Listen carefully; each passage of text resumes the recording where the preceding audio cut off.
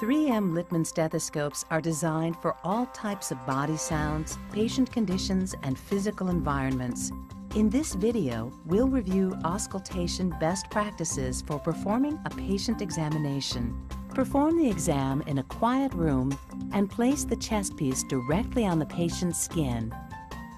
For blood pressure assessment, listen to the Korotkov sounds with your stethoscope to determine systolic and diastolic blood pressure. To auscultate bowel sounds, use the diaphragm of the chest piece and listen in on each of the 4 quadrants of the abdomen. For heart and lung examinations, it's considered a best practice to use both bell and diaphragm or to adjust the pressure on the tunable diaphragm. This ensures that the full range of sound frequency is heard. When using a Littmann tunable diaphragm, use light pressure to emphasize low-frequency sounds, firm pressure to emphasize high-frequency sounds. The position of the patient can be important in detecting a potential heart abnormality.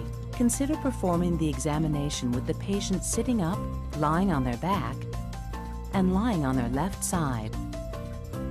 To auscultate the heart, there are 4 main areas on the chest that enable you to listen to the mitral, tricuspid, pulmonic, and aortic valves. To perform a lung examination, consider auscultating the patient on multiple sites across the front and back of the body. You can increase your familiarity with subtle sound differences by establishing a consistent sequence for every patient examination. For additional auscultation tips and training, visit the Littmann Learning Institute at littmann.com/education.